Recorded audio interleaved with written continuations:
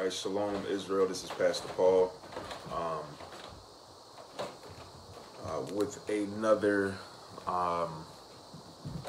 Bible study lesson concerning the book of Jeremiah. We are dealing with part 7, and today we'll be reading chapters 13 and 14, Jeremiah 13 and 14. And thus far, we have seen, since we started this Bible study, we've seen how the Lord is just very disappointed in us, and mainly those of us that are dealing with His Word. We've seen that the Lord is saying, our people, we like to play holy, but we don't actually want to be holy. We like to play concerning doing the right thing, but a lot of our people don't actually like to do the right thing and live that way. And because of this, it's going to bring our Father in heaven's his wrath on us, his anger, and the punishment or the chastisement that we're about to receive is called Great Tribulation or Jacob's trouble. And the Master, when he was in the flesh, he said that this is a time that is unparalleled to any time before it and after. So, we can expect the worst. And so, basically, it behooves us, the children of Israel and the children of Judah, to turn back to our God, to repent, to fast, to seek His face, to humble ourselves before Him, to weep over our transgressions, to confess our sins to our God, to ask Him to abundantly pardon, to forgive our iniquities because they're great.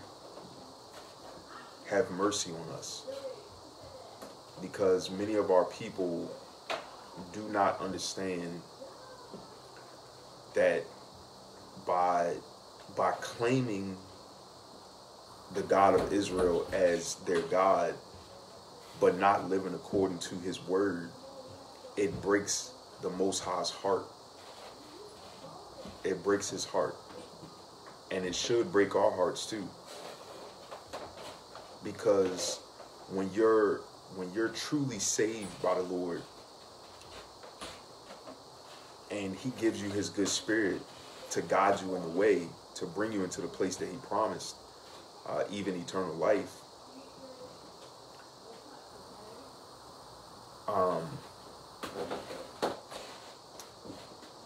the Most High expects growth. He doesn't expect us to deal with the word on a sometimes basis, because He wants to be close to His people. He wants to be very close, in so much that He said in the latter days, when He writes the law in our inward parts and on our minds, that He would walk in us. In other words, we would be perfectly unified, having a pure mind before Him, dealing with His word, living holy, being righteous, being sanctified through His word. But many Israelites, especially from the house of Judah, the southern kingdom,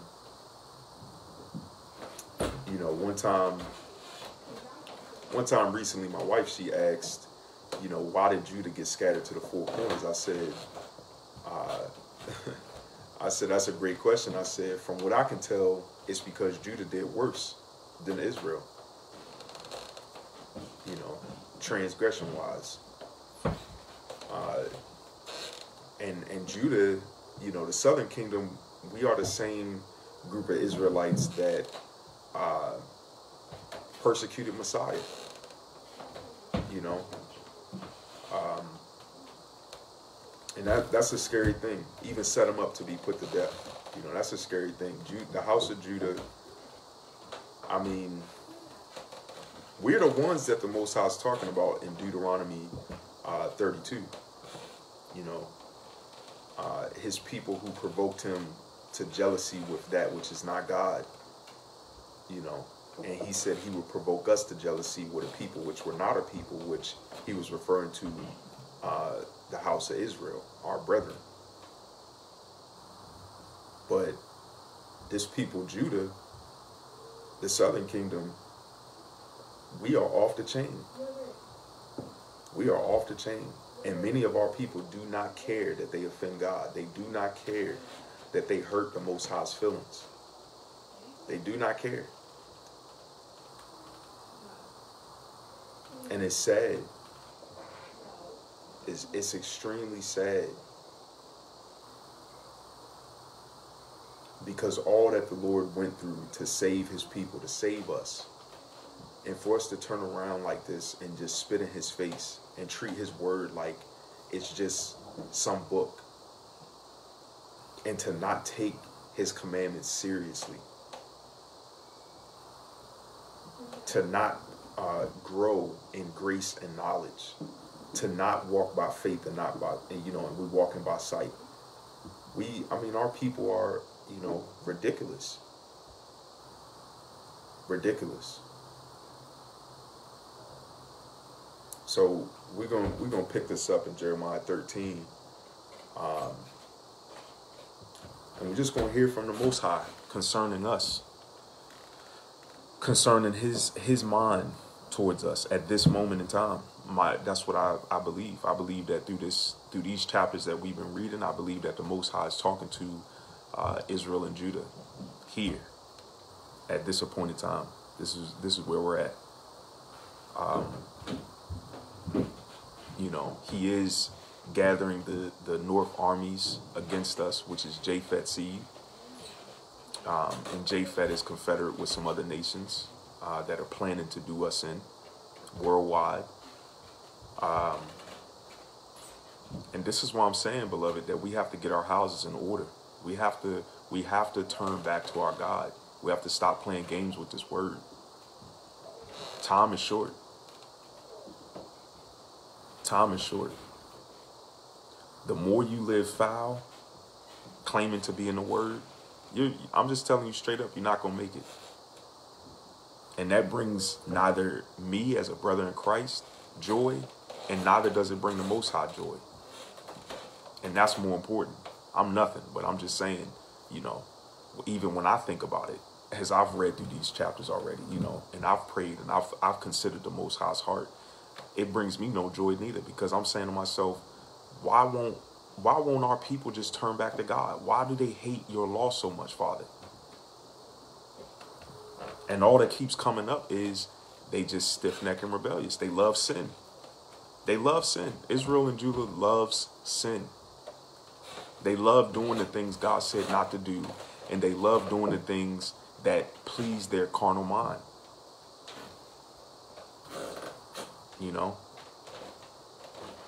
And in fact, as I was praying yesterday, I was saying, Father, I said,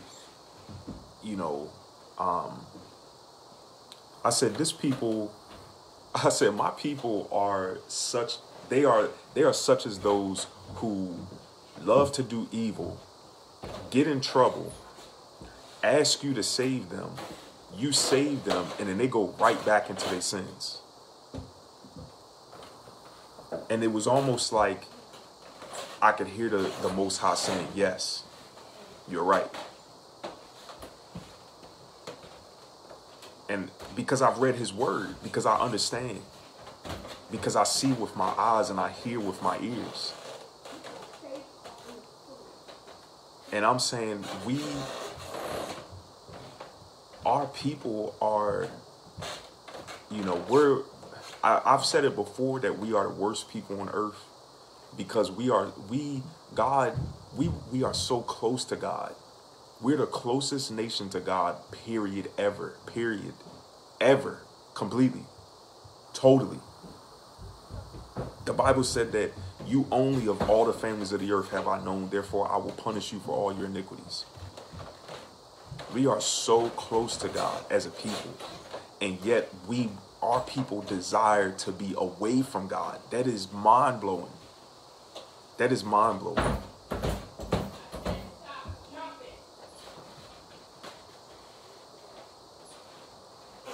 So we're gonna pick this up. Jeremiah 13 and verse 1.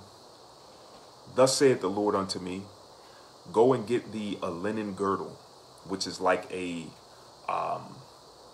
it's like a little, how can I say? You wrap it around your waist. I don't want to say it's like an apron. It's not that. It's like, it almost looks like a belt. You know, it's linen, and you would wrap it around your waist, right? The Lord said, go get thee a linen girdle and put it upon thy loins, so around your waist, and put it not in water. So I'm going to explain this as we go along. He said, don't put the linen girdle in water, right? Verse 2, so I got a girdle according to the word of the Lord and put it on my loins. And the word of the Lord came unto me the second time, saying, take the girdle that thou hast got, which is upon thy loins, and arise, go to Euphrates, and hide it there in a hole of the rock. So I went and hid it by Euphrates, as the Lord commanded me. And it came to pass after many days that the Lord said unto me, arise, go to Euphrates, and take the girdle from thence, which I commanded thee to hide there. Then I went to Euphrates and digged, and took the girdle from the place where I had hid it, and behold, the girdle was marred. It was profitable for nothing. So let's continue. Verse 8. Then the word of the Lord came unto me, saying, thus saith the Lord, after this manner will I mar the pride of Judah. The pride of Judah. I'm going to mar the pride of Judah and the great pride of Jerusalem. This evil people which refuse to hear my words. Let me start that again. This evil people, talking about the house of Judah, us that are scattered to the four corners, us Hebrews that went by way of slave ships. This evil people which refuse to hear my words, which walk in the imagination of their heart. The Lord did say that the heart is deceitful above all things and desperately wicked. Who can know it? This evil people which refuse to hear my words, which walk in the imagination of their heart and walk after other gods, little g, to serve them and to worship them, shall even be as this girdle which is good for nothing.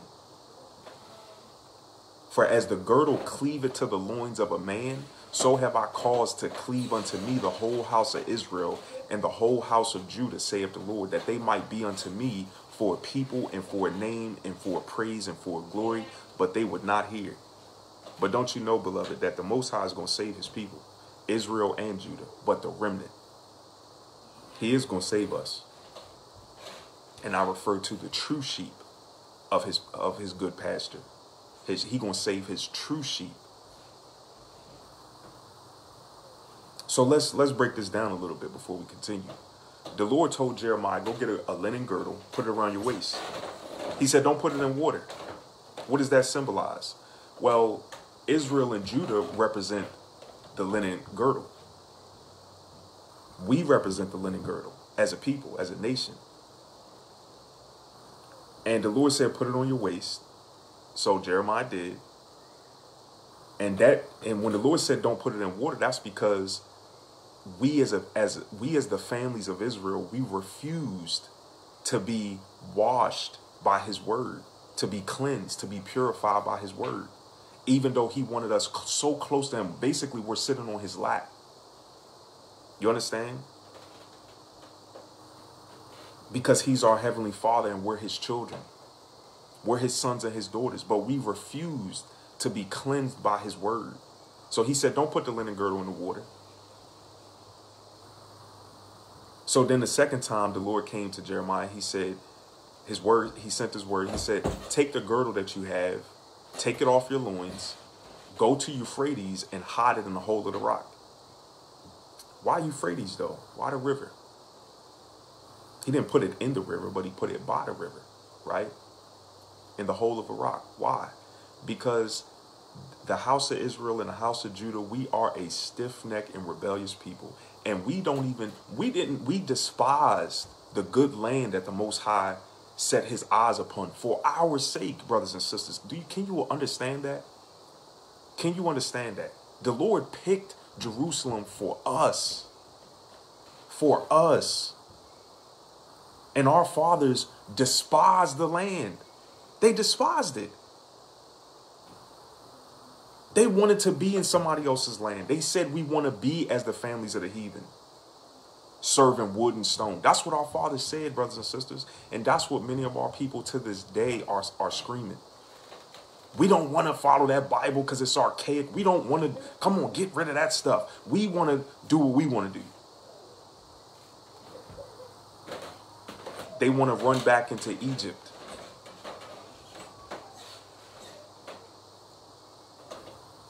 You know, they want to hide in a rock because they want to hide under under that.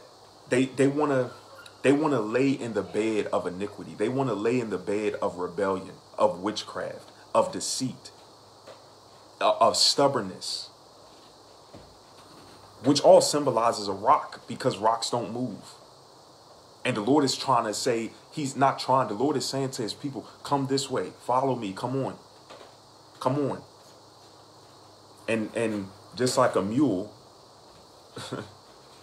just like a donkey, our people are rebellious. Pulling at the neck. Or like a rebellious child, pulling the shoulder away. You trying to talk to the child. Trying to be peaceful at first.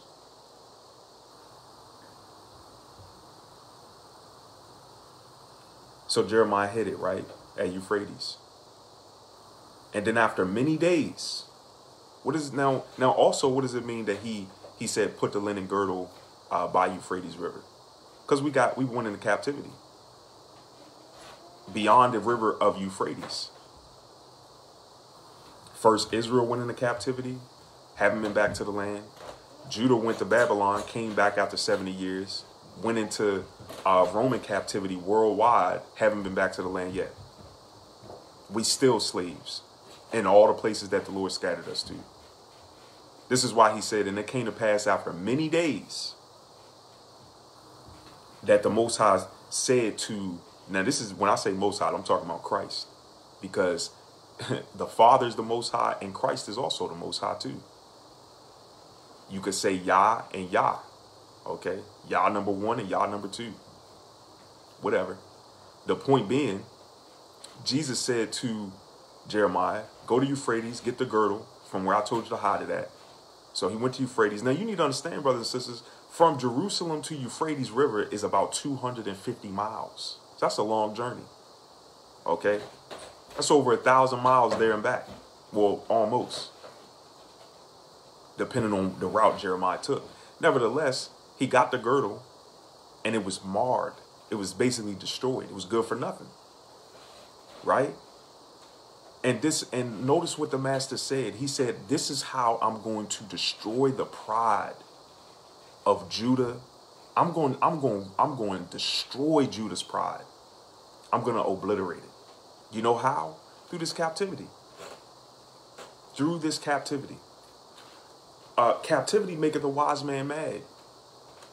The Lord said, I'm going to make you mad by the sight of your eyes. You're going to see things that's going to piss you off while you go in slavery. You're going to be mad. You're going to be astonished.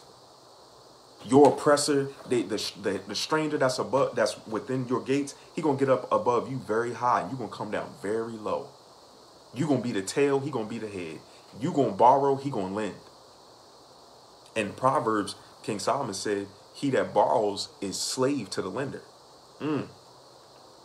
Oh, how the Lord have destroyed us. He have destroyed us, brothers and sisters. Why?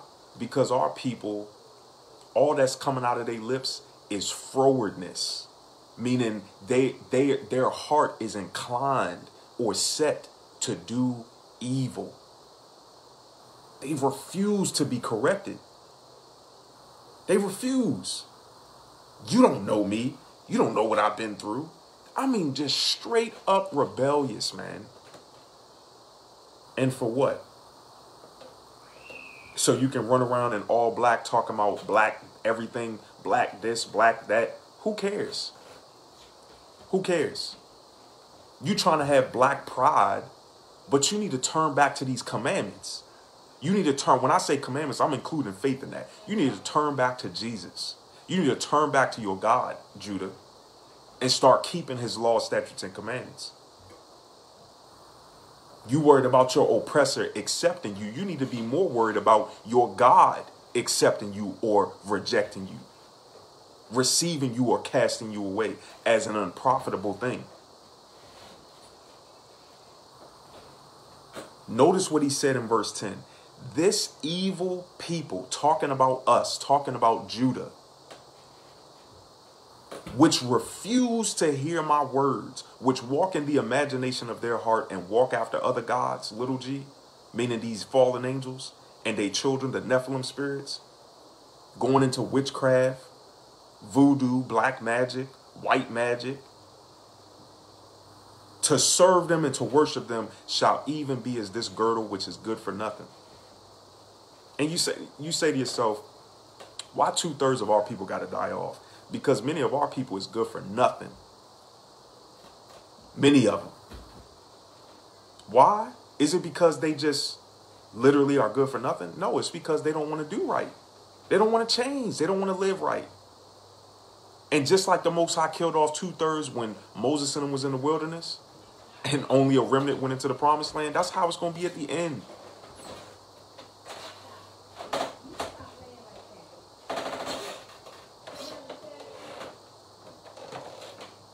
Just watched a video a little earlier.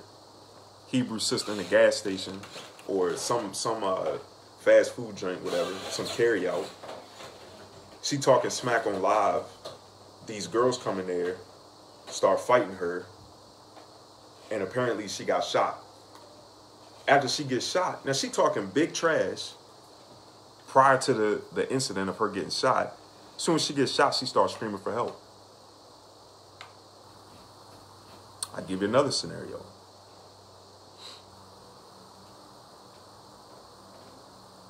This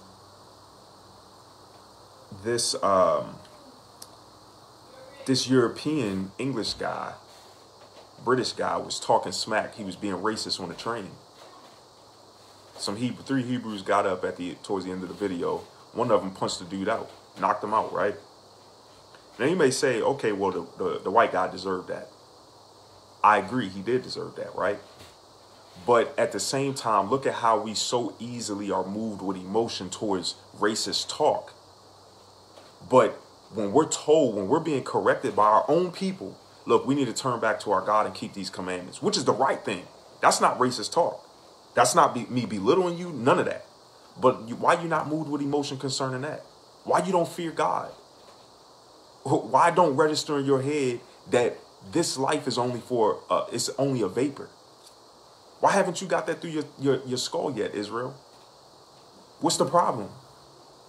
You're not moved with emotion concerning that, but somebody get to talking racist talk to you, telling you how black you are and you a nigga. Now you want to get offended. But you're not offended about your sins? You don't care about that? You don't care that you're offending God, that you're hurting his feelings on how foul you living? Yeah, many of our people good for nothing. Many of them. You don't want to live right? You taking up space, man. The Lord said he going to uproot the unrighteous from the earth. He going to uproot you. He said the meek, he going to beautify the meek with salvation. He said he going to plant his servants in the earth forever and their seed forever.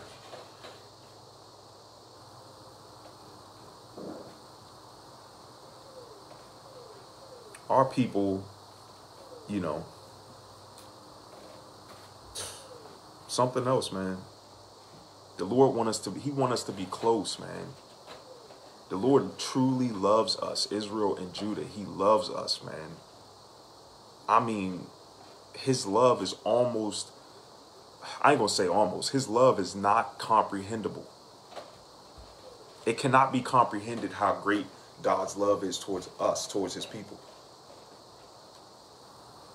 But the snippet of insight that he gives to his men servants and maid servants amongst Israel and Judah, that blows our minds, man.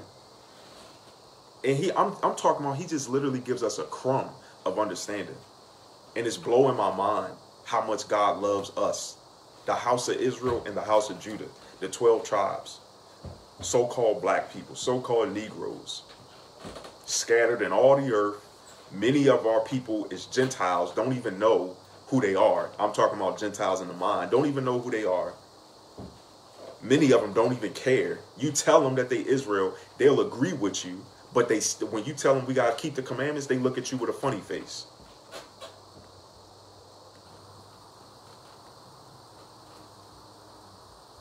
Some Hebrews I work with, I overhear them when I first started at my job. I overhear them talking about, yeah, you know, we the real Jews, you know, we the real people. And those people over there, they the fake people. And so I chime in because my ears perk up. Whenever I hear anybody, you know, talking about the word, talking about Christ, my ears perk up, right? So I said, oh, that's cool that y'all know that we Israel. I said, but let me tell you, you know how we ended up here as slaves? I said, you know why another people is occupying our land? I said, because our people refuse to keep the commandments of God. And don't you know they just looked at me? Didn't inquire, oh, tell us more. You know, what's these commandments you talking about? Just looked at me like deer in the headlights. Oh, for real? Oh, okay. And I'm saying, yeah, you know, we got to turn back and keep the commandments, man. You got to start, you know, if you know, slow process, but you got to learn the real Hebrew God. You know, you got to work this thing out. You got to start keeping his laws, man. That's why we in trouble. They're just looking at me. And so when I read stuff like this, I'm agreeing with the master. Yeah, Lord, you right. You right. Our people is evil. I mean evil. How God want to be so close to us and we don't even want him. And God is not drawing that close to other people's brothers and sisters. He's not drawing himself closer to nobody else on earth except us. And we the only ones telling God, no, I don't want you. I'm saying to myself, boy, we are a silly, silly, silly people. But like I said, to begin with, the master going to save his people. He going to save the remnant from Israel and Judah because he love us. And his true sheep, we love him back. And we're showing him great gratitude. And we are thankful that he have delivered us from Egypt. We are grateful that he brought us out of Satan's house of darkness and bondage. Jesus said to whoever is forgiven much, they love much. Whoever feels like they've been forgiven for little, they love little.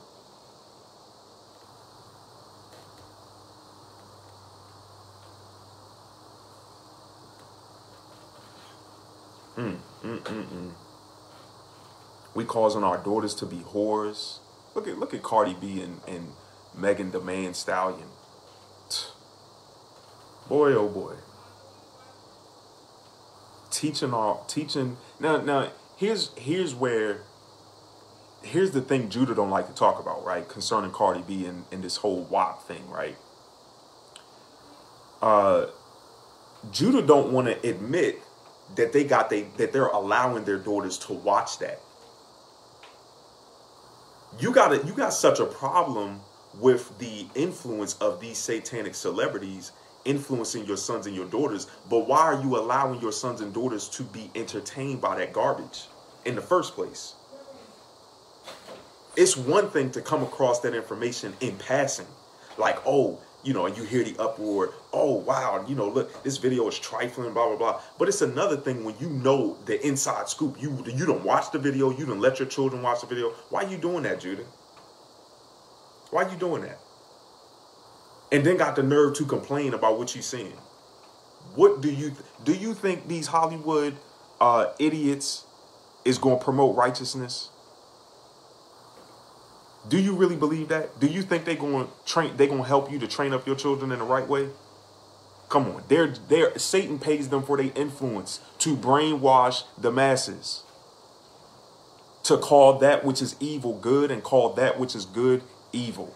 That is what Satan is paying these people for. And because the love of money is the root of all evil, they're going to do it. So why be surprised? Why be surprised? But you see Judah's in an uproar. Oh, I can't believe it. And then you got this one silly Hebrew woman. Long nails talking about, I just want to thank you, girl, because because your video, it liberated me. I'm like, listen to this Negro. Listen to her. So when the Lord say, this evil people which refuse to hear my words, you said Cardi B and Megan the Man Stallion liberated you because of this garbage video? I haven't even heard it. I haven't seen the video. I don't care to. But I've heard so much about it already. That liberates you? That makes you feel free? Free from what? Free from what? Notice, go back to the word, brothers and sisters. Psalms 2. Why do the heathen rage? Why do the people imagine a vain thing? They say, come, let's come together and let us loose the bands. Let us cut asunder the bands. For we don't want to be bound to God. That's how Judah is. That's how Judah's talking. We don't want to be bound by his word. It comes to mind. It was a movie Jackie Chan played in. It was about he was part of like the Shanghai dynasty or something like that. And when one of his kinfolk came with the manuscript or the law of his people, and Jackie Chan heard him reading it, he bowed down. He got on his knees and bowed down. Head down and everything. And I'm like, see, that's how our people need to be, man. When we hear the word of God being put forth, we need to have that same humility. You've been living foul. Put your head down, man. Seek your God and ask him to forgive you and abundantly pardon your transgressions, because he's merciful and he don't want none of us to perish. Get on your knees before him.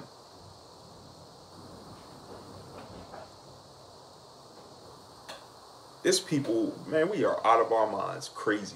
I mean, silly crazy, man. And it is so frustrating. So frustrating. Because our people would rather do evil and evil and evil, disobey God, keep doing evil, talking disobedient, so that they can end up in the lake of fire. They going to be standing in that line, going to the lake, crying their eyes out. Trying to plead with Messiah, trying to plead with the saints. These same Negroes that today refuse to hear God's word.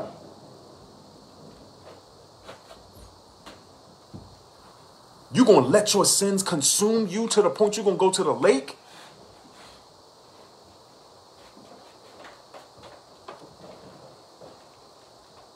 If the Lord will, in that day, I'm going to ask all them that's in my line. I'm going to ask them, was it worth it? I said, if the Lord will, I'm going to ask, was it worth it?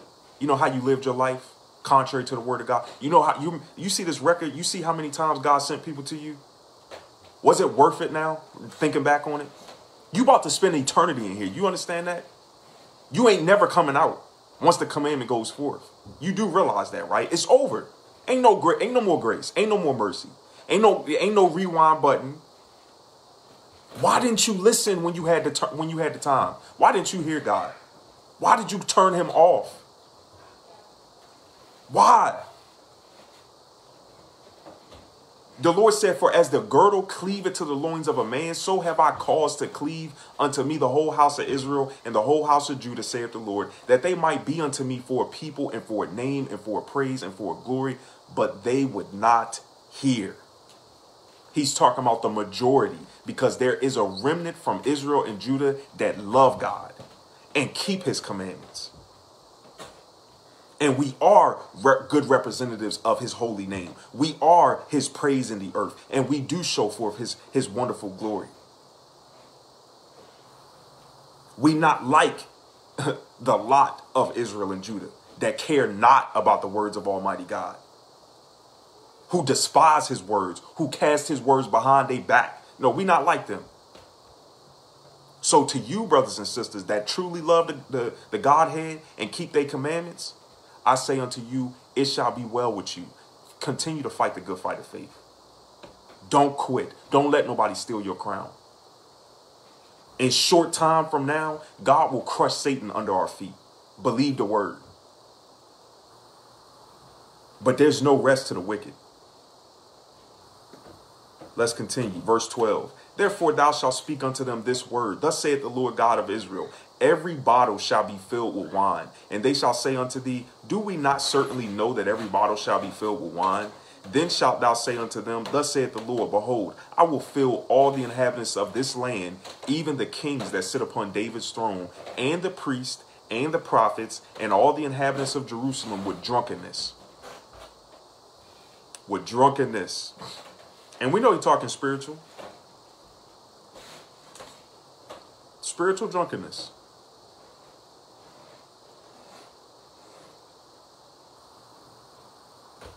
You tell your fellow Israelite, you know we Israel, and well, nowadays they'll agree with you. Yeah, I know we Israel. But then you start talking about the law, they look at you, man, I ain't trying to hear all that. I'm talking to a brother I worked with on a bus one day from work, coming home from work. And they was talking about, you know, World War III and the end of the world. And I said, well, look, you want me to tell you how it plays out? And I didn't go all the way in detail. I just told him, I said, look, what you have to do, you got to turn back to God. If you want to be spared from that time, I said, you got to turn back to God and start keeping the commandments. You got to believe in the real Jesus. Start keeping the Sabbath day. Start keeping, you know, the dietary law. You got to start giving up stuff. You got to sacrifice unto your God. As soon as I mentioned the Sabbath, I seen the brother's eyes glaze over. Like, I done turned you off. I'm not listening to you. And I could feel it in my spirit. Like, woe unto you, man. Woe. Because you think you so bad now. You think you so tough, so gangster. Man, whatever. I ain't trying to hear all that. Okay, when your behind is going to that lake of fire at the end, boy, we're going to see you break like a little girl. We're going to see it. Jesus said it. Many going to say to me in that day, Lord, Lord, did we not prophesy in your name? We didn't cast out. Look, Lord, we did all. Look, they're going to be trying to run down their resume. Trying to save themselves. But Jesus told you from the beginning, man can't save himself. You can't save yourself. Only I can save you. I'm your savior, Israel. I'm your redeemer. You cannot save yourself.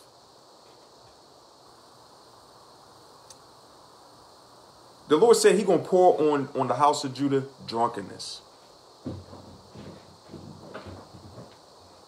Camilla Harris. Let's talk about her. Just like, what's her name? Candace Owens. Both of these Hebrew sisters married to Europeans. Camilla Harris was bold and she said she's not doing nothing for black people. Do you expect any of these politicians to care about you, Israel and Judah? Why do you put your trust in man? Why do you trust in flesh and not your God? Why do you do that? You look to these politicians, these devils, and you think they're going to save you from your situation. And the Lord told you in his good law, man is not going to save you. Nobody going to buy you.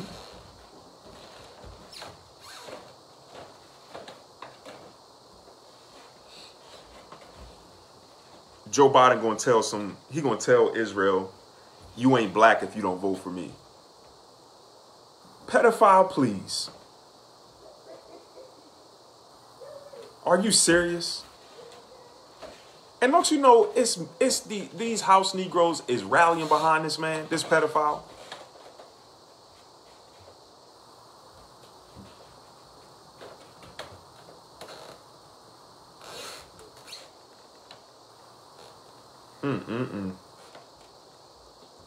We're going to see the next chapter that we read. We're going to see the Most High, his heart is, I'm telling you, brothers and sisters, I was reading it while I was at work yesterday.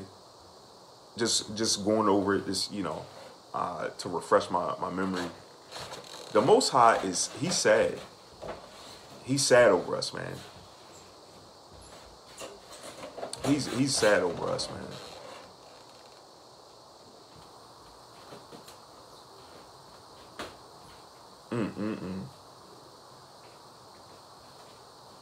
Wow. I mean, just when you take it all in, brothers and sisters, and you think about it, just think about everything, man. Just think about it. This is one of those Selah moments. Just really think about everything that our people are doing that's contrary to the word of God. Just think about it. You got this Hebrew brother, got locks, and he's tatted up all on his face and everything. Got small children, got a wife. And every video, all he's talking about is guns. All he's talking about is establishing businesses. Nothing about turning back to God and doing the Father's will. None of that. And don't you know Judah watches this brother's videos faithfully? Faithfully, man.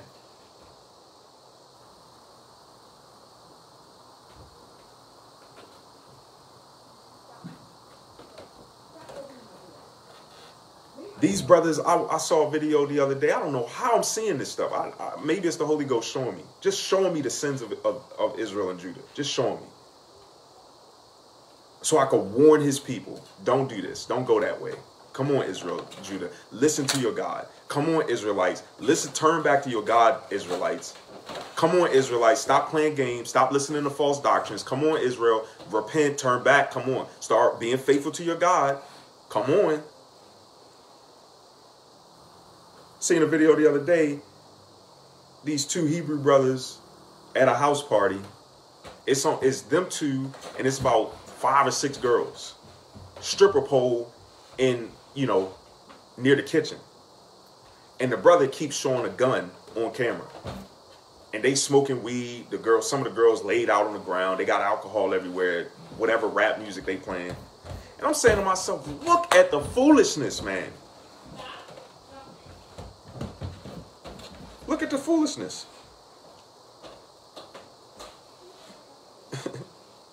And then when the brother gets hemmed up, because the popos is always watching Facebook, Instagram, Twitter, TikTok, whatever else garbage, website there is that people using for the wrong reasons. When the brother go to get hemmed up for having possession of an illegal firearm, because most likely he ain't certified, most likely, our people love to do the wrong thing. They love to do the wrong thing. They don't like to follow rules. This is why I'm going to come back to that. But if the brother get hemmed up, don't you know he going to try to hire a public defender or get a lawyer to defend his. How can the lawyer defend your wrongdoing? You on camera showing a gun, brother? What do you think is supposed to happen to you?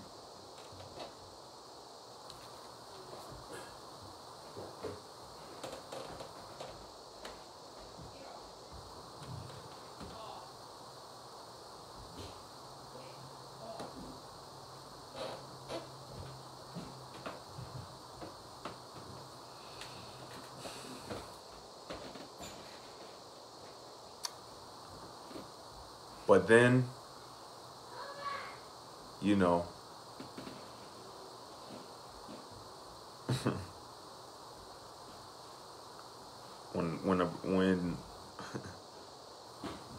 man,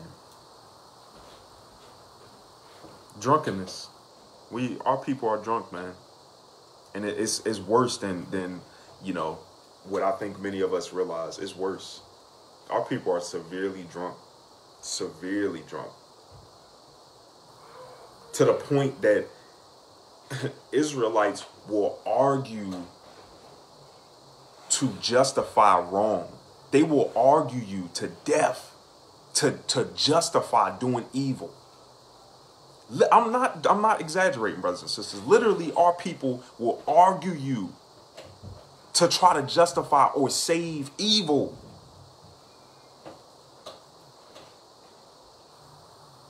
They so drunk and they so much hate the rules. We read, the Lord said, he said, I'm going to mar. He said, this is how, after this manner, how Jeremiah found the girdle. It was marred, good for nothing, right? The Lord said, after this manner, I'm going to mar the pride of Judah and the great pride of Jerusalem. I'm going to destroy their pride. How? Through slavery and everything that comes with it. Because your oppressor's going to lay down some rules that you're not going to want to follow, but the rules are not going against the commandments of God. Not all of them. And through those rules that they set up that revolve around God's commandments, the Lord say, I'm going to prove my people based on that. We're going to find out if you really repentant or not, whether you really fear me or not, whether you really love me sincerely or not, or whether you all talk. You trying to flatter me with your vain words. Like God is stupid. Can you believe that? Like God don't know all things. The creator of all things. And you going to come to him with flattering words like he don't know?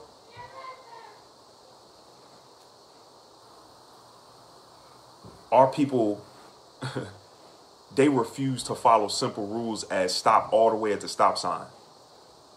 Oh, let me give you another one. Don't run a red light. When it's yellow, by law, you can actually keep driving. You don't have to slow down just because it's yellow. The yellow is a caution signal letting you know it's getting ready to turn red. But to, completely run a red light. Rule breakers. Rule breakers. The Lord gave you the English version of the Bible, those of us that's in America, North America, gave us the English version of his manuscript, right? Of his good word. Our people so much hate rules, they can't even stay confined to the Bible as far as the names. No, everything in the Bible is right, brother. Everything's right about the Bible. Yeah, that's our history book. That's our book. But the names is wrong, though. God got the names wrong. What? Are you serious? Yeah, because, back in the day, our forefathers didn't call him Jesus. And? So what? What's the name in the book, brother? Why you can't be content with that?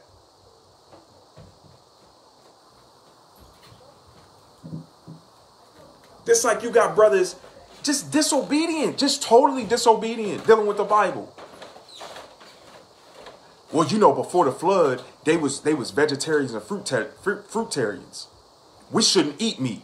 But the Lord gave you the dietary law and said what clean meat you could eat if you wanted to eat meat. Then he gave the understanding to Apostle Paul and said, if you eat meat and your brother don't eat meat, don't shove it in his face that you eat meat and that he don't, and vice versa. How you don't understand? How do you not understand that? It's simple. But you got these brothers and sisters running around trying to persuade all Israel you should be vegetarians because meat is unclean. What? The Lord said don't add to his word, don't take away. Israelites doing that every single day. I mean every day. Every day. Every day. They will read you this Bible every time they come to the name, to the title, God or Lord, they replace it with some name that they think is supposed to be there. And you'll hear them say, this is how you know they got a forward mindset, meaning a mindset that's inclined to disobey God. They desire to disobey the Most High. They not fighting against their flesh.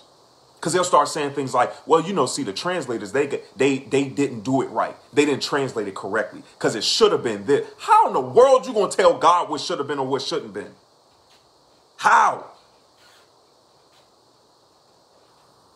Stiff-necked and rebellious people, man, who kill the prophets. Stiff-necked and rebellious people who love to destroy the messengers of Almighty God. The Lord said, I'm going to give y'all some drunkenness. If I say it to you a different way, it would be the Lord going to send a famine and then he going to send pestilence. The famine represents the lack of hearing the truth concerning God's word. The spiritual famine. He going to send a spiritual famine. So you're going to be listening to the word, but you ain't going to be hearing God because God is not in the mix of that. He said there's many false prophets running, but I haven't spoken to these guys. But they the ones you're going to be listening to. My true sheep is hidden in caves. My prophets is hidden in caves like Elijah. You're going to have to go find these brothers. They not out in the public shining. And the pestilence hits you right after the famine because the disease is the false prophets and they false doctrines.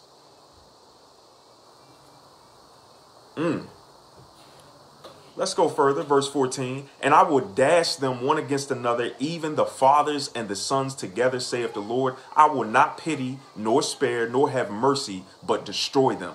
Talking about the majority. Because to you who do righteousness, it shall be well with you. The Lord loves you and he desires to save you and he will save you. As long as you be faithful. But the majority that's drunk, they got that old wine and they don't want the new wine that God is trying to offer. They don't want to have a renewed spirit. The Lord said, I'm going to destroy them. I'm going to make them destroy each other. Hear ye and give ear. Be not proud. Be not proud. Be not proud. O house of Israel, O house of Judah, be not proud, for the Lord hath spoken. Will you not humble yourself and shut your mouth and fear when he opens his mouth? Give glory to the Lord your God before he calls darkness and before your feet stumble upon the dark mountains. And while ye look for light, he turn it into the shadow of death and make it gross darkness. The Lord said, give glory to him before all that darkness hits you.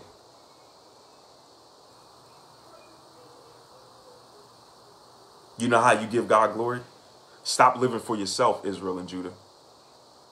Stop living for yourself. Stop living how you want to live and live for your creator. Live for your husband. Live for your maker, your redeemer, your savior, your king. Your God.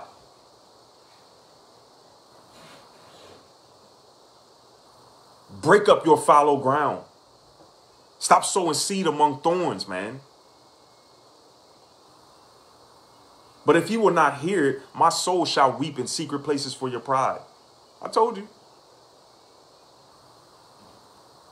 He's weeping over us, man. He's sad over us. He grieves over us because destruction is coming from the north countries, brothers and sisters. Destruction from Japheth's seed is coming. They are gathering together as we speak. They are coming. The Lord said, but if you will not hear it, if you're not trying to hear this word, if you're not trying to hear the word of correction, the word of rebuke, of admonishment, if you refuse to be edified, the Lord said, my soul shall weep in secret places for your pride. I'm going to cry. You making me sad, Israel and Judah. I'm going to cry because of your pride, man, because you are willing that you're going to allow your pride to destroy you. When all you got to do is humble yourself. Be broken before me. But your pride is what's going to kill you. He says, and mine eyes shall weep sore and run down with tears because the Lord's flock is carried away captive. They going to do Israel and Judah in worldwide. They going to hurt our people something serious, man. And they getting all their ducks lined up right now. They moving into strategic places all over the world, waiting for the green light from the Lord. And I'm not saying that they talking to God. I'm saying that God gonna send angels to tell these people, give them the green light. They gonna know when it's time. Why? Because our people are full of pride. Don't want to hear the truth. Don't want to hear the truth. Love to tell what they consider to be the truth to other people. But when it come back on them, when the light starts shining in their life, let's don't talk about that.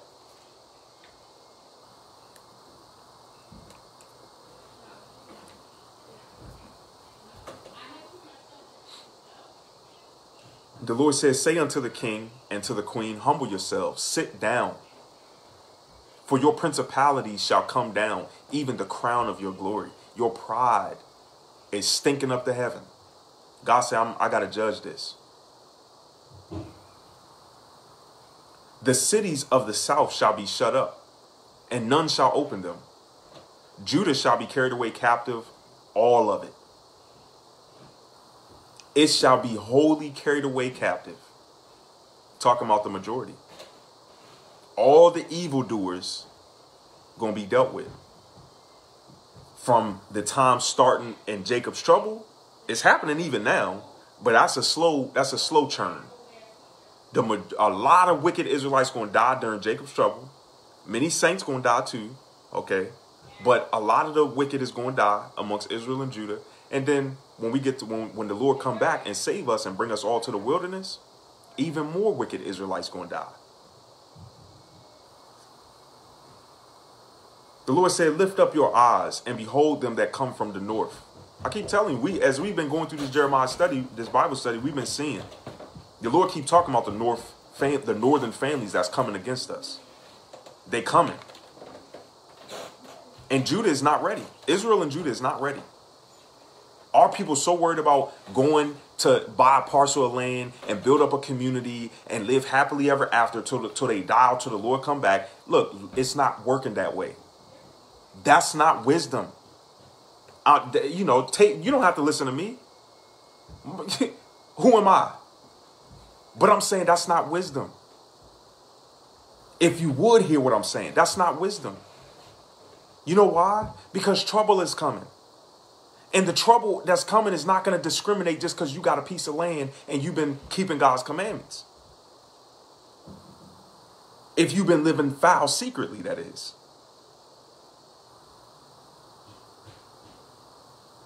Trouble is coming, brothers and sisters. Why will you harden your heart any longer? Why will you not humble your heart and become broken before your God and turn back to him with weeping and sackcloth? Why not? Why will you destroy yourself, O house of Israel, O house of Judah? Instead of you trying to build up your own communities, instead of you trying to, I'm talking about, instead of you trying to, let's buy a parcel of land and let's do this and let's get our finances in order and all that. Look, I'm not against that by itself. I'm not against that. I'm saying if the Lord is giving you eyes to see and ears to hear and you discern trouble is coming, you need to get your house in order first before you try to worry about this exterior stuff. Because that's wisdom. To save your soul instead of worrying about trying to save stuff. A lot of us are not ready, man. A lot of us are not ready. And praise the Most High for giving us grace in this hour to get ourselves ready to overcome, Notice he didn't talk about go out and build you this and build you that before I come. He said to him that overcome. Overcome what? Overcome my temptations. Overcome these sins that's in my life. Overcome the fallen angels. Overcome the wicked spirits. Overcome people that's trying to steer me the wrong way. Overcome Babylon. But so many of our people are not concerned with those things. Rather, they're concerned with the exterior. I need to look good. I need to smell good. I need to have some money in my bank account so I can flash it before people. Tell them how successful I am. The Lord said, lift up your eyes and behold them that come from the north. Notice he said, look up. Look, pay attention.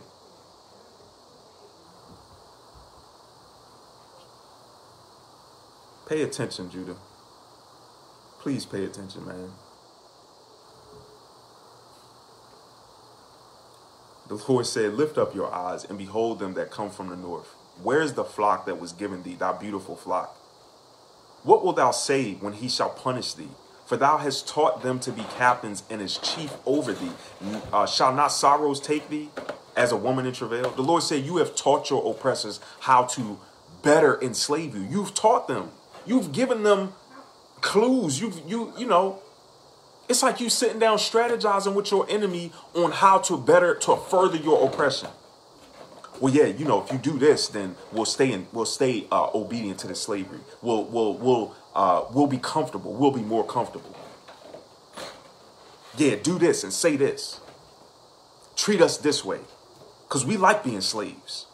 We don't want to be free. We don't want to be free so we can serve our God. No, when they talk about free, they talk about free even from God.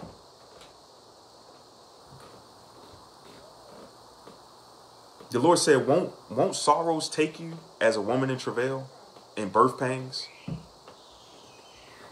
And if thou say in thine heart, wherefore come these things upon me, for the greatness of thine iniquity are thy skirts discovered, and thy heels made bare. Can the Ethiopian change his skin, or the leopard his spots? Then may ye also do good that are accustomed to do evil. If you set your mind to do evil, then how you plan to repent? How you plan to change? Had a cousin that told me, well, look, I know being gay is wrong, but I'm going to get straight right before the Lord come. No, you're not. You deceiving yourself. That's what I told her. No, you're not. You deceiving yourself. It's not possible. You're going to reap what you sow. The Bible said God is not mocked. You're not going to live a life of sin, and then right before the Lord come, you're going to automatically snap to become righteous. It don't work like that. You're going to die in your sins unless you repent now.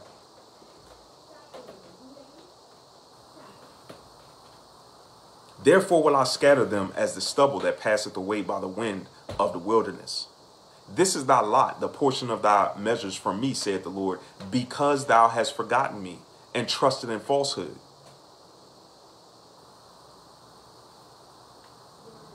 Trusted in falsehood. The names in the Bible not right.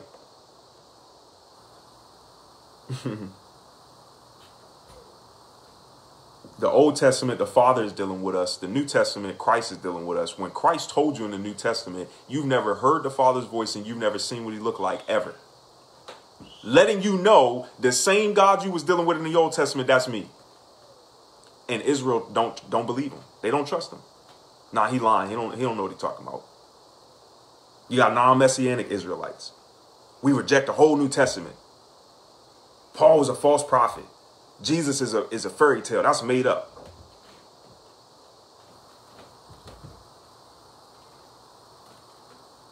The Lord said, this is your punishment. All that I've just shared with you, this is your punishment from me. You know why? Because you've forgotten me and you trust in falsehood instead of the truth. Instead of the truth.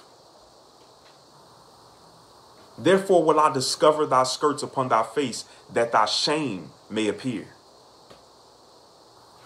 I have seen thine adulteries and thy nayings, the lewdness of thy whoredom, and thine abominations on the hills and the fields. Woe unto thee, O Jerusalem! Wilt thou not be made clean? When shall it once be? When you going to repent? When you going to desire to be baptized with fire and the Holy Ghost?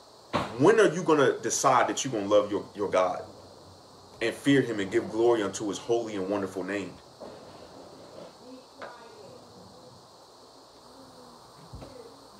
I tell you the truth, many of them going to wait until the end when it's too late. They're going to try to plead and ask God to pardon them when it's too late, and it ain't going to work. And that's the saddest part of this, is that when God is giving you grace to know him now, Israel and Judah, you're refusing. You sealing your own fate, man. You sealing your own destiny up by walking contrary to your God, man. When all you got to do is humble yourself.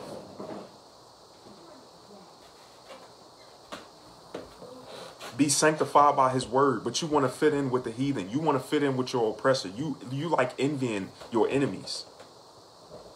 Your enemy give you commandments. You have no problem doing what he say, but God, your God who saved your life, he gave you your very life. He give you good commandments. Man cannot compare. Nobody can compare to how good God is. And you won't even fear God. You won't even give him respect. You won't even honor him. And he the one that gave you life. He made you. He's provided for you literally every day of your life. He's given you food, clothing, and shelter every day of your life.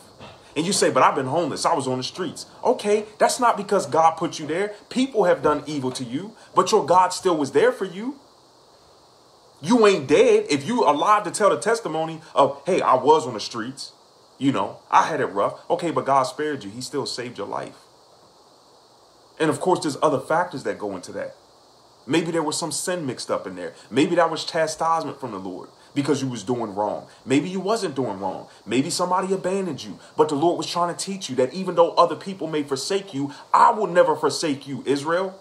I will never leave you. I will never depart from you. Because you're the only family of the earth that I have known. You are my inheritance. You are my sons and my daughters. You are my bride. He said, you may forget me, but I can't forget you. He said, you're engraved on the palms of my hands.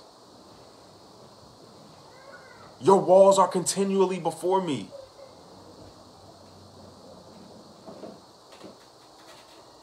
The word of the Lord that came to Jeremiah concerning the dearth.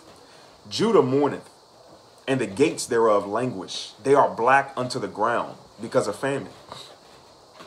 And the cry of Jerusalem is gone up, even as it is this day.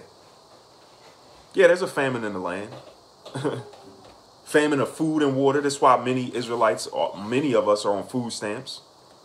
Yeah, there's a food shortage.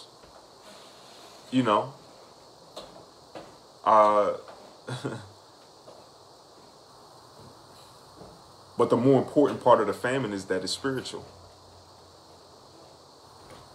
You got Israelites running to and fro, trying to hear the word of the Lord, not hearing it. And you know how Satan is using that to his advantage? Because when they realize that the places that they running to and fro, they're not hearing God's voice, Satan wears them out like that. And then eventually they give up. They give up the chase. They stop trying to find God. And they just be content in their sins. And then they end up dying like that. And they're going to wake up going to the lake of fire, unfortunately. And their nobles have sent their little ones to the waters. So if you can imagine that, sending the little children to fetch water, right? Well, going to some of these synagogues, going to some of these camps, when they bring their little ones, they ask their children when they leave, because they don't feel like, oh, I don't feel like I heard the Lord there, but let me see what my child say. And they ask their children, well, how'd you feel about that? And the child say, oh, the child would tell their parent, oh, I loved it. I enjoyed it. But only because they made some friends there, not because they heard the voice of the Most High. So the parent will stay there just for the sake of having their child be friends with another child. And their nobles have sent their little ones to the waters. They came to the pits and found no water. Think about what I just said. They returned with their vessels empty. They were ashamed and confounded and covered their heads, because when the parents be asking their children, what'd you learn? Oh, well, I learned such and such and such and such. You may learn camp doctrine, but are you hearing the voice of the Most High? Are you actually hearing his words? Is it getting into the depths of your soul, even to the joints and the marrow? Is it causing you to understand, to fear your God, to love him always, to keep his good commandments? The children ain't telling their parents that. They able to recite camp doctrine, and that's it. So they come back ashamed and confounded. Because when they see the other children who are not in these places with no water, who are full of the Spirit, got understanding of the word, they got joy, they got the fruits of the Spirit, all of that, right? Know the voice of the Most High. The children that's in these places with no water, they are ashamed when they encounter their peers. Because the ground is chapped, for there was no rain in the earth. The plowmen were ashamed. They covered their heads, meaning the evangelists.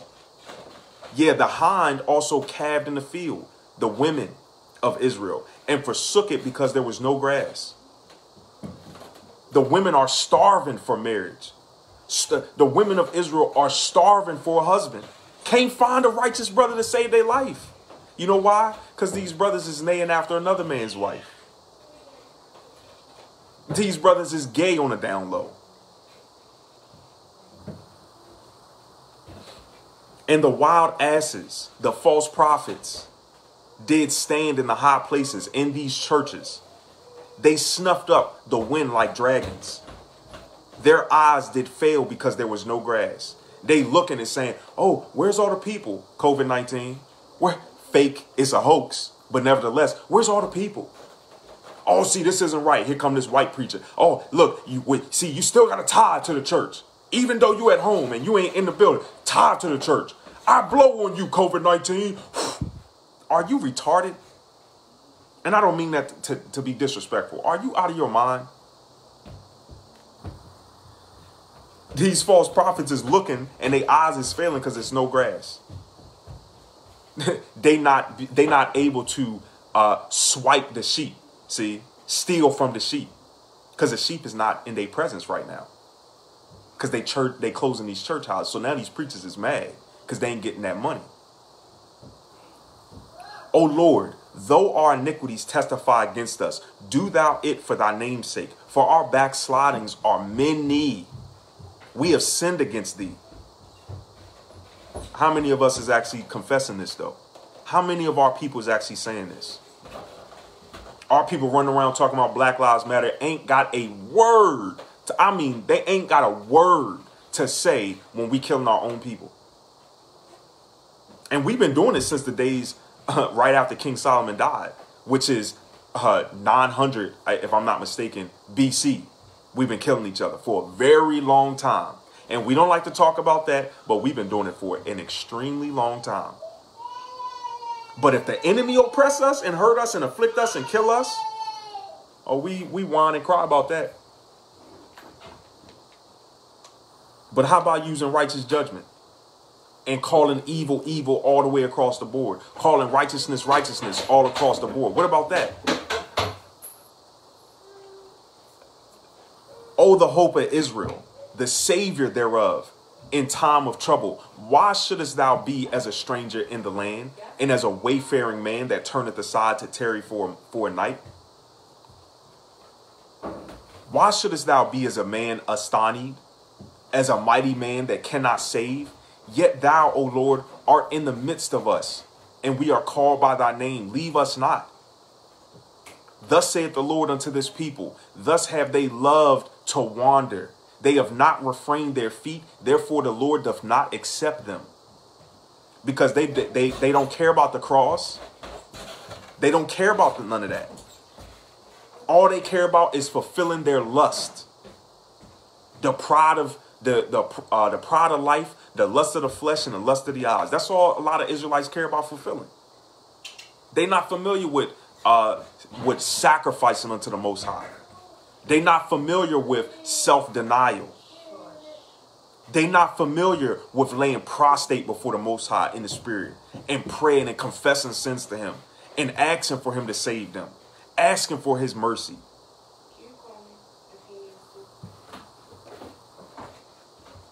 They're not asking for none of that.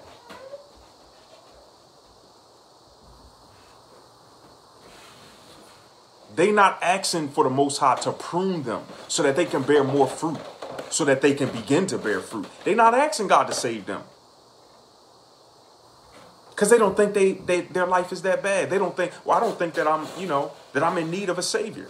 You are, for more than one reason.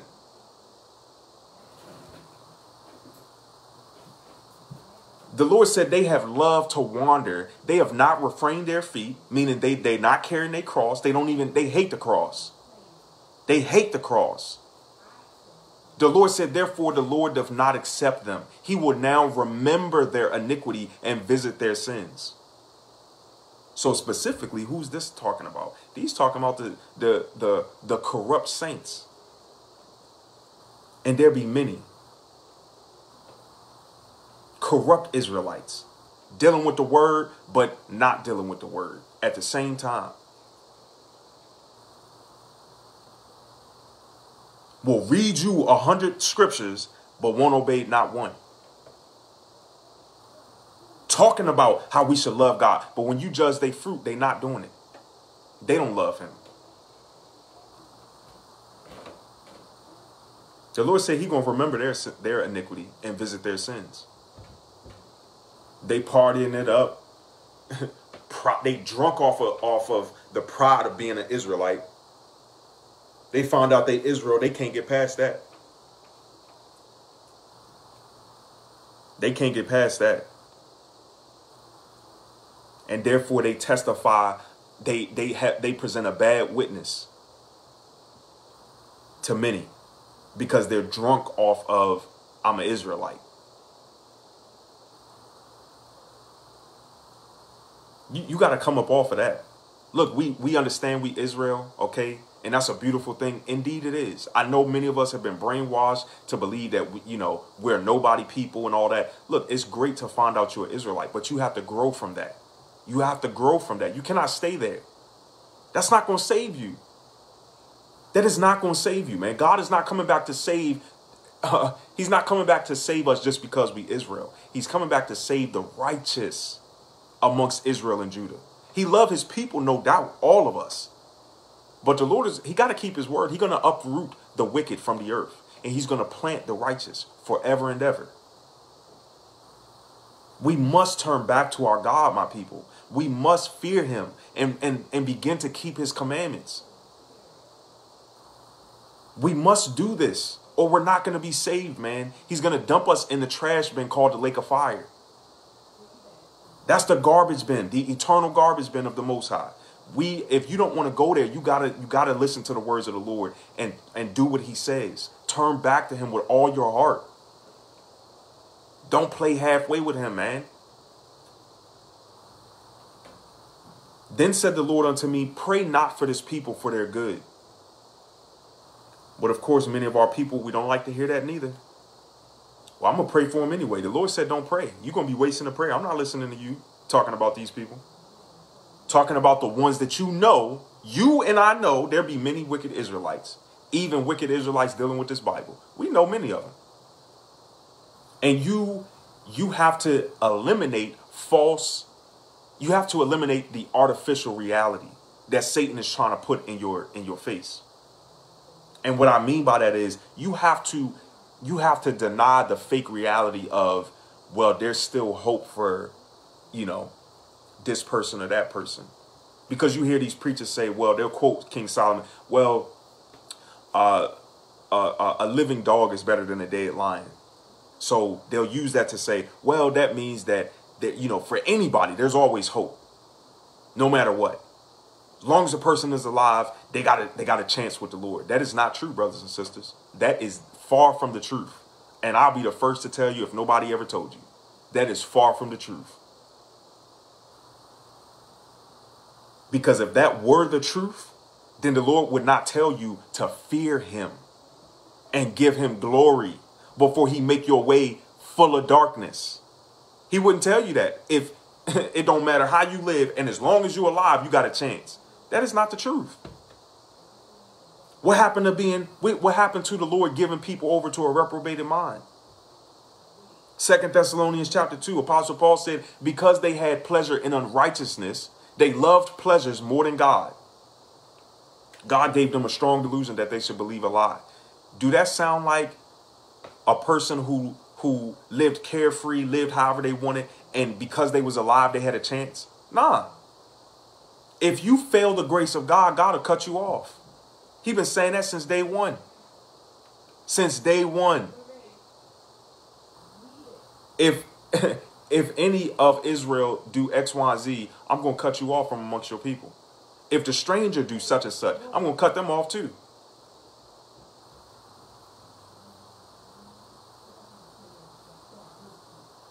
The Lord said, he said, pray not for this people for their good. Talking about the wicked amongst Israel. You come across some non-Messianic Israelites who despise the New Testament. Now, you may come across one that is following the trend, but they're not sold on that, right? That's worth fighting for. You fight for that brother or that sister, the one that's unsure about this, whatever they believe in, and you try to win them back to the truth. But if they come with that argumentative spirit, that contentious spirit, where they trying to debate you and prove that you're wrong about the truth and that they're right about a lie, no, you don't pray for them. Pray for what? Lord, I pray you turn their heart. Because Lord, your word, you quoting scriptures out of context. Lord, you said that the king's heart is in your hands and you turn it whatever way you want. That's not talking about everybody, brothers and sisters. If that's the case, ask the Most High to turn the hearts of the Rothschilds. Why you don't never pray about that? If you really believe that some people can change. Some people are damned, brothers and sisters. Some people are damned. And they're going to bust hell wide open because that's their choice. The Lord said, don't be wasting prayers on don't waste prayers. Be wise as serpents, harmless as doves. You need to know who to pray for and what to pray for.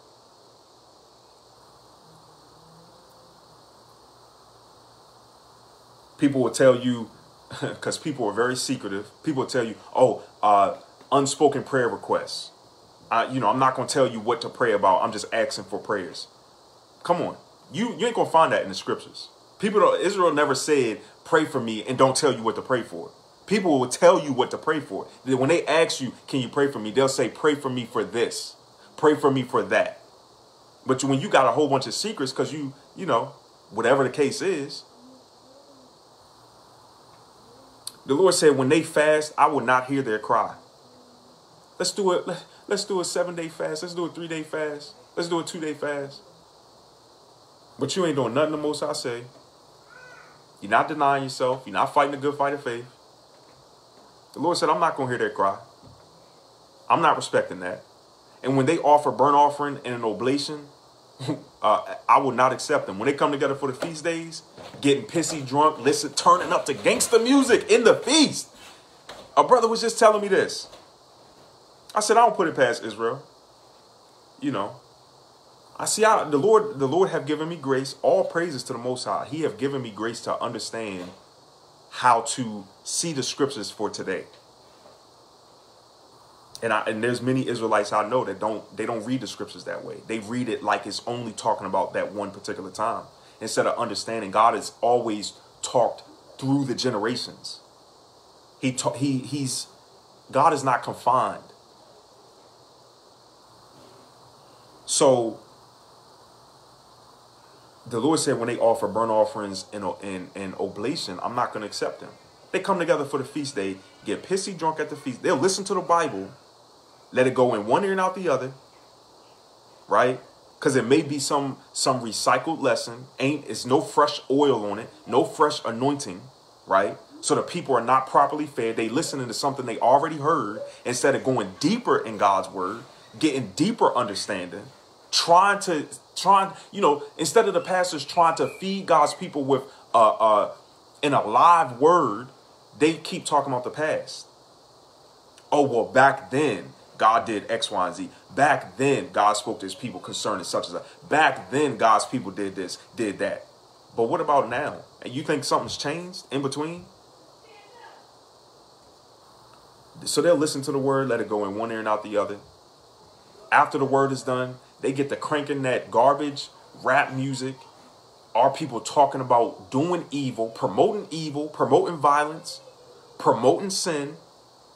They'll turn that up. The elders won't say nothing until they get tired enough of hearing the music. But you should, elder, respectfully speaking, you should have said something when they first put it on. Don't be afraid. You should say something as soon as they put that garbage on, so that they understand. They get pissy drunk. No consideration for the poor amongst our people. They double stacking plates, taking them home. No consideration for the poor amongst our people. Nobody's saying let's take all this extra food and let's give it to the poor. Whoever got a vehicle or vehicles, let's drive around the neighborhood and give it to the poor amongst our people. No. You come to most of the feast days, ain't nobody, not doing it right. And then got the nerve to get indignant and get mad at the one who God put the understanding in and he or she is telling the people of Israel and Judah, come on, let's do it the way the Bible say. And they got a nerve to get upset with that person. They telling you can't bring nothing to the feast day except you've been coming to their class for consecutively 6 months. Is that a law in the Bible? Because if it's not, then that means you in violation, because the law say do not add and do not take away. The Lord said, when they fast, I will not hear their cry. And when they offer burnt offering and an oblation, I will not accept them. But I will consume them by the sword, evil men, and by the famine, not hearing the words of the Most High, and by the pestilence. Because you're not hearing the words of the Most High, you're going to believe lies. You're going to hear false prophets, and you're going to believe them. Because anything to quench my thirst, anything to fill my appetite. You know, when people go through a physical famine, oftentimes because they have not prepared to endure that time, they'll end up eating feces. They'll eat human flesh.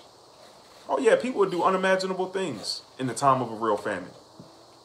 But see, when you have sat at the feet of Messiah, when you have got filled with his Holy Spirit, which is this word, when you've been walking in the word, when you've been staying in the light, when these troublesome times come, you're going to be like Elijah the prophet sitting by the brook. Nice plethora of water, fresh water. God going to send a raven to bring you bread and meat, evening and morning. And when that run out, he going to send you to somebody. He going to send one of his good spirits to persuade somebody to look out for you, even in the time of trouble. Because you know him and because he knows you. Then said I, Lord God, behold, the prophets say unto them, ye shall not see the sword, neither shall ye have famine, but I will give you assured peace in this place. Ain't these false prophets saying that? Peace, peace to everybody. Peace, peace, Israel. So, you know, everything is about peace. Everything. Look, it's trouble coming. It's not peace. It's not peace, man. Peace is not upon us right now. Trouble is coming. Trouble is here. Then the Lord said unto me, the prophets prophesy lies in my name. I sent them not, neither have I commanded them, neither spake unto them. They prophesy unto you a false vision and divination, and a thing of naught, in the deceit of their heart. Therefore thus saith the Lord concerning the prophets that prophesy in my name, and I sent them not. Yet they say, sword and famine shall not be in this land. By sword and famine shall those prophets be consumed, by evil men, and by them preaching false doctrines. It's going to destroy them. It's going to destroy them. And the people to whom they prophesy, you know, because when a church, like I keep telling you, brothers and sisters, and you take it or leave it, you know, if you're offended at the truth, that I don't care, frankly. I love the truth personally. And the Bible says a wise man hears reproof, right? He receives correction. Everybody, I understand, is not like that, but I strive to be like that.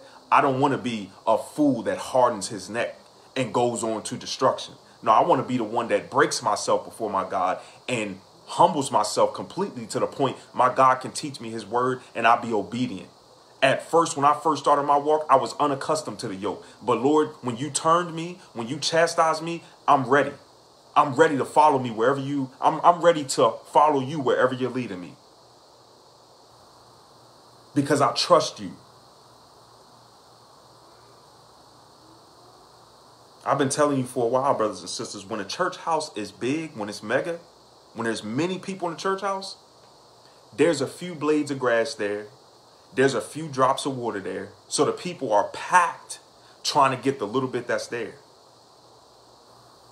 But when a church house is very small, there's very few people there. There's a lot of anointing there. There's a lot of holy oil there. The Lord is there. He said where 2 or 3 are gathered. He didn't talk about the multitudes. He said where 2 or 3 are gathered, I'm with them. You know why? Because the remnant love God. The remnant fear him and give him glory and praise him. They live according to his good word. They strive to be holy like he's holy. They striving to be perfect like he's perfect. They're not making excuses. They're not opening the door to Satan and saying, come on, let's fellowship. And then turn around in the nighttime and tell God, come on, let's fellowship, like Nicodemus. No, they're not doing that.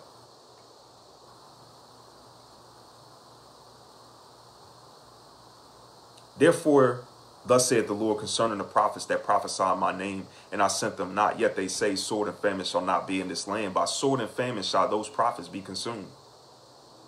Telling you lies. They're going to pay for that. God is not mocked. A man going to reap what he have sown. You sow to the flesh, you're going to reap destruction. You sow to the spirit, you're going to get everlasting life. And the people to whom they prophesy shall be cast out in the streets of Jerusalem because of the famine and the sword.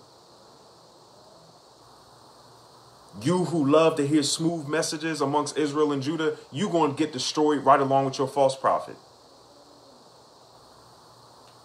They don't never tell you nothing that convicts your soul, that makes you consider your ways. You know, makes you think about the dreadful and terrible God that you serve. They just giving you buttery messages every Sabbath. Yeah, they're going to pay, and so are you, unless you come out from amongst them, unless you sanctify yourself from them. Because you may not have fellowship. The Bible says you cannot have fellowship with the unfruitful works of darkness, but you have to expose it. But we think that's only talking about the Illuminati conspiracies. The Lord said judgment begins at his house first. And the people to whom they prophesy shall be cast out in the streets of Jerusalem because of the famine and the sword. And they shall have none to bury them, their wives, nor their sons, nor their daughters. For I will pour their wickedness upon them. Isn't that something? Isn't that something? Therefore thou shalt say this word unto them. Let mine eyes run down with tears night and day, and let them not cease. For the virgin daughter of my people is broken with a great breach, with a very grievous blow. If I go forth into the field, then behold, the slain with the sword. And if I enter into the city, then behold them that are sick with famine. If I go to the country, then I'm seeing Israel that's scattered, they lost sheep, don't know who they are, don't know nothing about the word of God, attending these European evangelical Sunday churches, being brainwashed all the way to death, being lied to, thinking they living like the brother defending the rebel flag, right, down in the South. Israelite brother don't even know who he is, and he defending the statues of these white oppressors and the flags. The flags is idols anyway. But he defending this, don't even know who he is. This brother's destroyed.